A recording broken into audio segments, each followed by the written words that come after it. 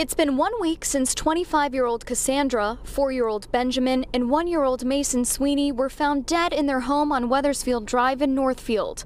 All three had been shot. Investigators say they've identified everybody involved, but there still haven't been any arrests.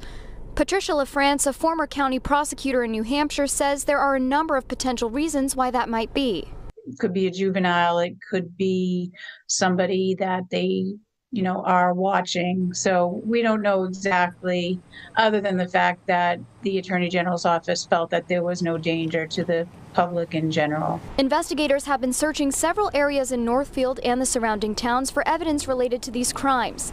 Today, crews searched up and down I-93 between exits 17 and 20, but haven't said what, if anything, has been recovered.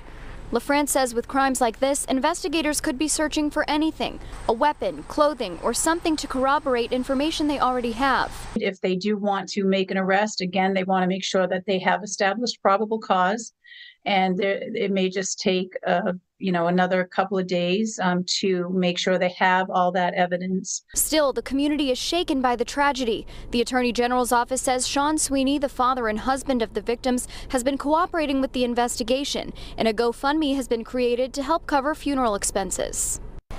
And you can find a link to that GoFundMe over on our website or mobile app. Live in Northfield, Hannah Cotter, WMUR News 9.